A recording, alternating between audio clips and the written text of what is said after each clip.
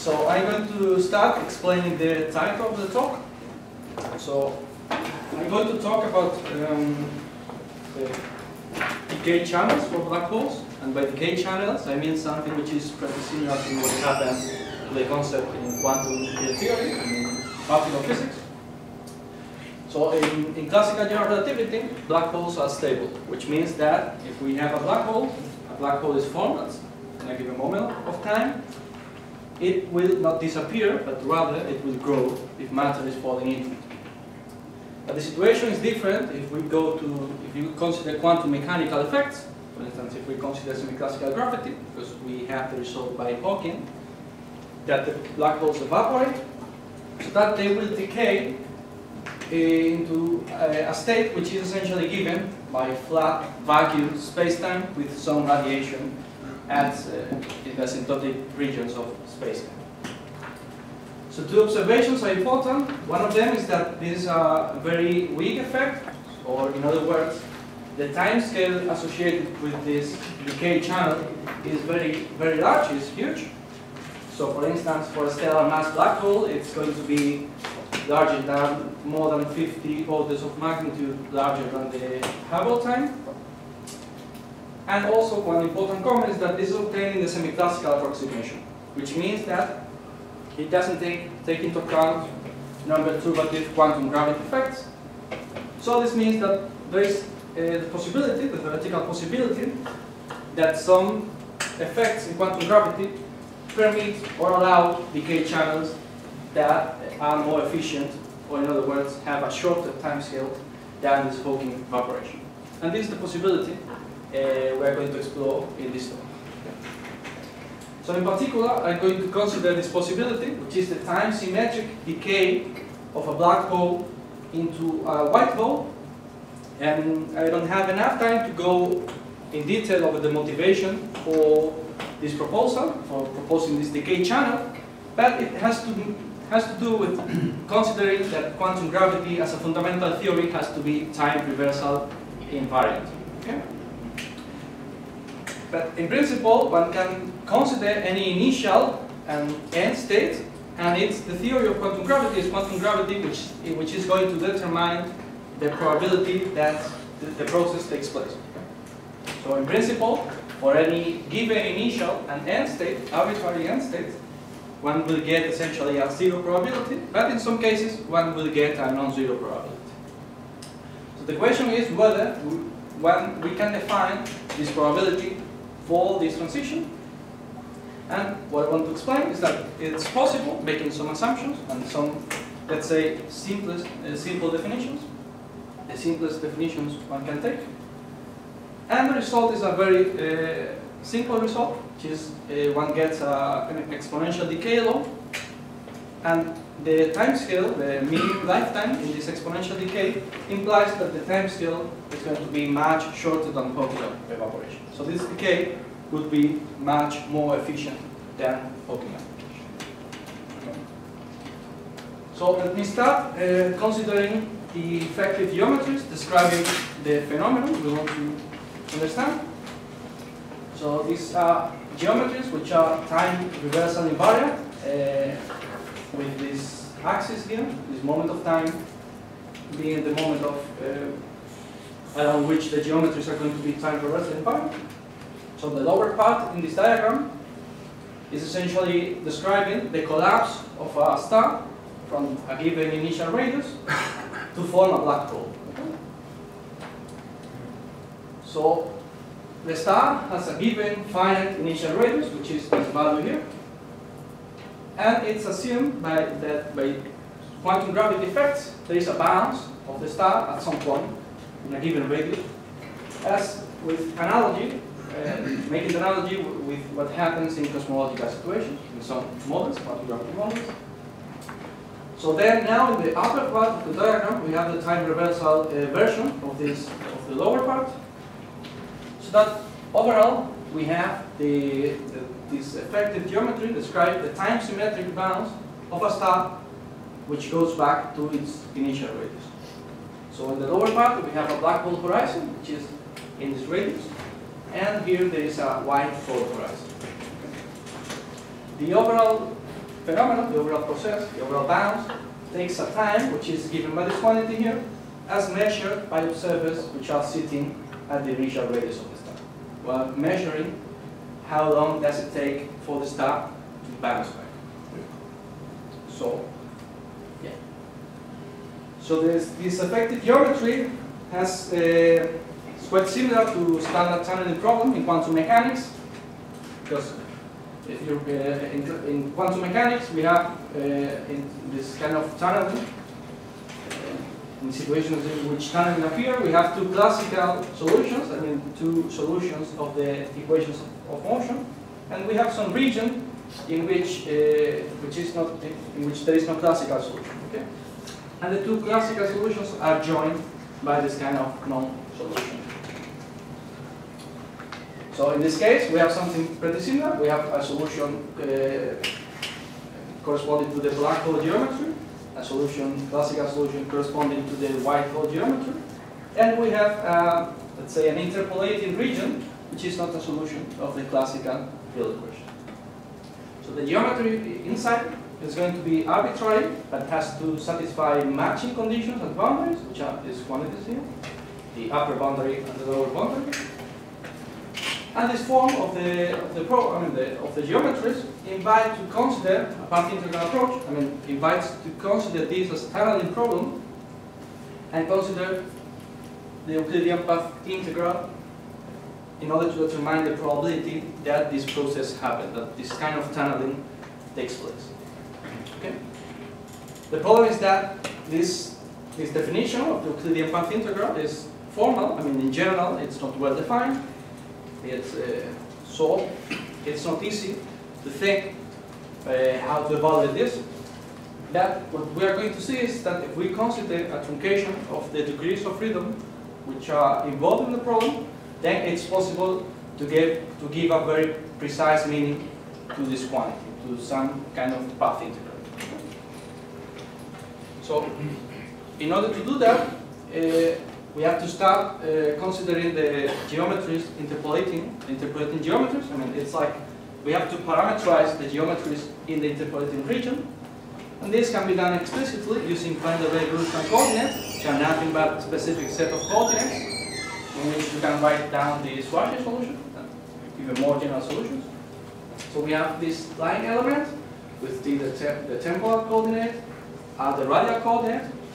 We have a velocity profile, which is the velocity profile in the Schwarzschild solution, so there is nothing new here. We have the initial radius of the star, and the important point is that we have a function here which interpolates between the two values corresponding to -1. If the function is -1, we have the black hole patch of the Schwarzschild solution. If the function is +1, we get the white hole patch of the Schwarzschild solution. So what we are going to consider, we are going to take functions which interpolate between these two values at the boundaries. So this function has to be antisymmetric in order to guarantee time reversal invariance, and it depends in this variable, which is a non-trivial combination of time and the radial coordinate. I will explain in the next slide what's the meaning of this quantity here. But for the moment, because of this antisymmetric property, we can characterize every of these geometries in terms of functions which are defined over the closed interval going from 0 to 1 and satisfying these boundary conditions. Okay. So these are the boundary conditions which gives us the black hole geometry at one boundary and the white hole geometry in the other boundary, and we have some conditions over the derivatives of the function, which essentially are demanded in order to guarantee a smooth matching, okay, at the boundaries. So, concerning this function here, it determines the shape of the interpolating region, which is the non-classical region, because these boundaries, in which we are doing the matching with the classical geometries, are defined by this equation. So this means that if we change this function, we are changing the shape of this triangle here, and we can make some smooth region. So we can make it thinner and go faster to 0. So we can change the shape of the function. So this is the information which is encoded in this function. So you see that this is defined in an interval which goes from the initial radius of the star and the radius which determines the bounce, I mean where the bounce takes place. And this radius can be determined by demanding that the curvature is Planckian at the moment of the bounce, which gives us, using the Einstein field equations, let's say an order of magnitude of this for this parameter, which is given by this expression here. So this means that it's going to be much smaller than the initial radius of the star. So in particular, we can consider this small parameter as a parameter in which to make an expansion of to simplify, let's say, the problem. And the expressions I'm going to write down later are the expressions at the lowest non-trivial order in this parameter. Okay? So the shape function, this function controlling the shape of the non-classical region, is going to be arbitrary. So it's we are not going to take any specific function. We are going to leave this unspecified. That has to verify some technical conditions, which are essentially that it's a concave function and decreases with increasing values of the radial coordinate until it reaches 0 at a given value, well, at the initial radius of the star. Okay? Which means that this triangle is going to be closed at this point. Okay. So under these conditions, we have this, the function is going to have a maximum, which is even which is going to be the value of the function at in the radius of the bounce, and this maximum value gives or parameterizes the time scale of the overall bounce. Okay? And these are geometric statements, so we can it's a geometric exercise to verify this. So let us define this time scale as the time which the observer, which is sitting at the initial radius of the star, measures between the moment in which the star starts collapsing and the moment in which it bounces back to its initial radius. Okay? So the observer is sitting at this fixed radius and is going to measure this time. We can also consider the time interval for observers which are at infinite radius. Okay? And there is essentially a redshift factor, as in due to classical general relativity, which is not important for the arguments. So now we can calculate this quantity geometrically using the geometries, and the expression, the final expression, takes this form. It has two pieces. This part here is essentially the classical collapsing time and bouncing time, which is proportional to the mass of the collapsing mass. Using the Oppenheimer-Snyder model. So, but the important point is that this is a quantity that is determined by the classical collapsing time of the star from the given initial radius and the moment of the bounce. And the other part of this equation is linear in this parameter measuring the size of the interpolating region, so that in principle, depending on the value which is taken by this parameter, we can have different values for the time scale. In principle, before doing any calculations or using any additional arguments, this quantity, this time scale, could be anything. I mean, it could take different values. For instance, one possibility is that this time scale is larger than the Hawking evaporation scale, which is goes like n to the third power. And in this case, of course, this decay will not take place because there is not enough time for the black hole to transform into the white hole, because the black hole will evaporate before it. So other options below this evaporation scale, there are two natural options. One of them is taking a time scale which is essentially the mass to the second power.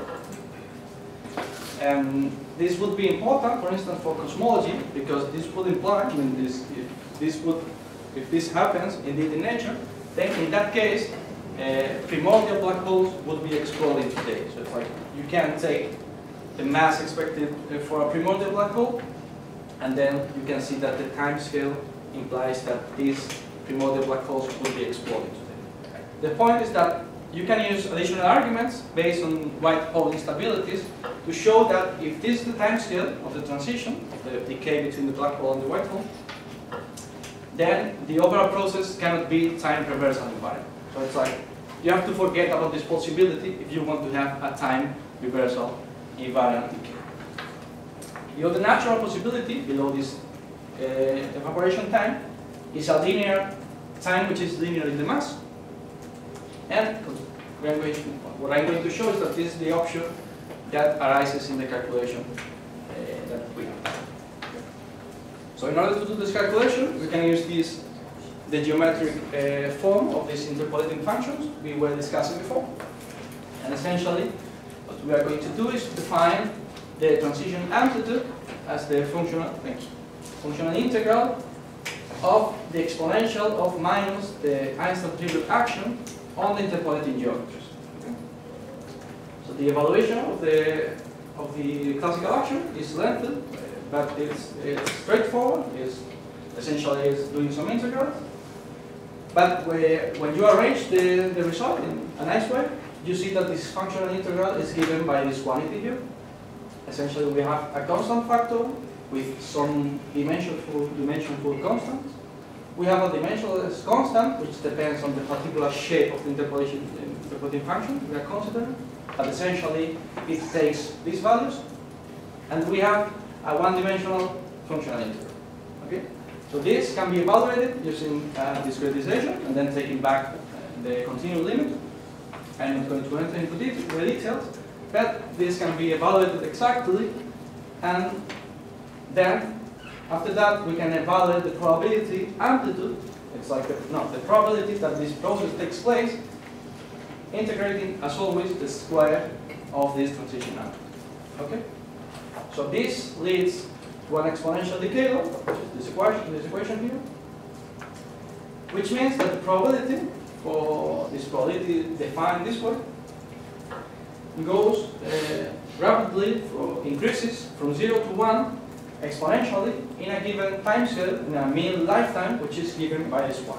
Okay? Which is 1, essentially 1 over the mass of the black hole, of the collapsing mass. So if we come back to the discussion about the time scale measured by external observers, this means that we have two portions in this time scale.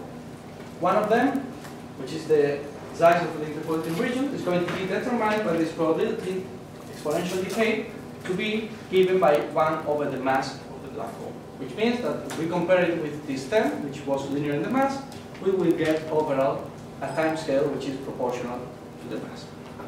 So this is a very short time scale. For instance, if we consider neutron star like configurations, like neutron star collapsing initial configurations, then this time is going to be less than milliseconds. So it's really short. So this means that if these effects would affect new black holes which are formed in the collapse of regular stars, and they will appear shortly after the collapse. And most importantly, as we have macroscopic modifications of the geometry, we would expect modifications of the gravitational wave signature associated with the collapse. So these modifications will come from the parts of space-time which are not included in the classical description, which is essentially this portion of the diagram. In particular, if we have an expanding inhomogeneous star, we will expect to have additional emissions of gravitational radiation. And moreover, we expect also that several bounces like this will take place. So the natural thing to expect is that the gravitational wave signature will have a periodic structure and will be dampened. It will decrease in time. So a specific prediction for the gravitational wave pattern will appear in the future. So I conclude here the talk. So the main ideas I think are worth keeping in mind is that one of them is that we still don't know a definite theory of quantum gravity, so there is still some room for surprises to appear. and to change some of the notions we have in the classical theory. And in particular, quantum effects in black holes could be larger than semi-classical estimations. Indeed, there are, let's say, theoretical arguments that point that the singularities in gravitational collapse can be cured by considering by a bounce of the collapsing matter. And there is a convergence of different arguments showing that timescales associated with this bounce are naturally given by this, are naturally linear in the mass. So it's like I only consider these, let's say, path integral evaluation, but there are additional arguments using classical instabilities, semi-classical instabilities, and also considering, for instance, the behavior of curvature invariants and the cumulative quantum effects. So all of them point to the same timescale. Of course, there is still work to do in order to fully understand the theoretical models. But the idea is that this phenomenon takes place, we should expect some dampened oscillations, followed by some stabilization, perhaps in a black hole or a compact star, which is no horizon, so it's still, we still don't know what would be the end state. But for me, the most important point is that these kind of effects should be observable, which in principle could offer an opportunity to connect quantum gravity and gravitational wave observations. Okay, thank you.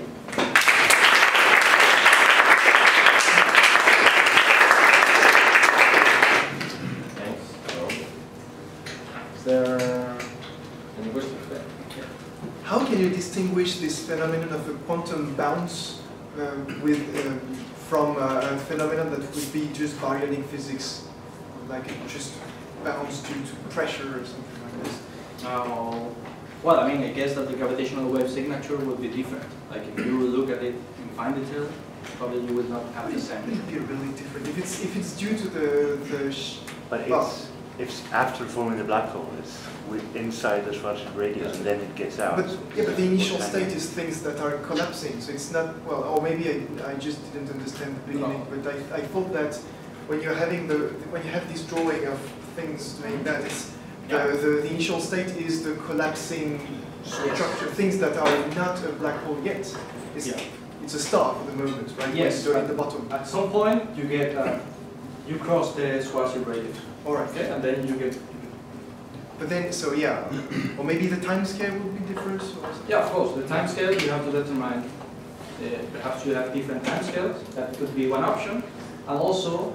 You see that because you have the formation of the black hole, you need to have modifications of the geometry which affect this region here, which is outside the gravitational radius. So probably you will see differences.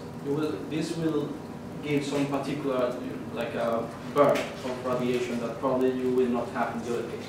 I mean, you will have something similar, but probably the form, the specific form of the waveform will be different, I guess. Could be a possibility.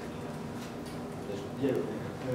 My question would be, would you need a quantum bounce? I'm thinking about the solutions that were found by Raúl and here, these so-called geon solutions. So what they do is working about the information of everyone.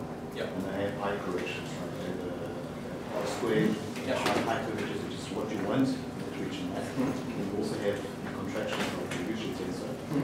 So when I found solutions, we have these two bounces. So but it seems to be very similar to what you explaining. Yeah, I'm not sure in that case, but I guess that the bounce takes you to another universe, to a causally disconnected. Yes, because you have a whole plethora of solutions, right? You have these limiters which give you solutions with without horizons, without strokes, without remote. So I mean, I have a wide variety of solutions. So I suppose one solution in a specific perimeter space will give you these solutions as well, and they will give you the effective geometry that you're looking for, which would be described by some modification of the gravity, right? Well, I have to, for me it's important, I mean, it's like, here the important point is that this bouncing solution has been more or less well known, let's say, not well known, but it has been considered. The probability, the fact that the black hole could bounce to to some other thing. But usually these geometries, let's say that these two regions, asymptotic regions, are not causally connected. So usually this classical, if I remember correctly, let's say that this asymptotic region is different than this one. So it's like this, the bounds takes you to another universe. So in these solutions, these are connected, these are the same. So it's like, you will see the bounds in this universe. So, because in these other solutions, if you see the black hole, essentially you will not see the bounds. The bounds is more theoretical, let's say, I don't know, these solutions are like this. Yeah, and they have these solutions also. But bounds in the same as in the same. My count is that if I have also other equivalent spaces which give you also these solutions. Okay. The bounds. Is your solution? Is your final solution the white hole? Yes. Bounds? Mm-hmm. So it's different today. Okay. No, I would like to read that. Thank you.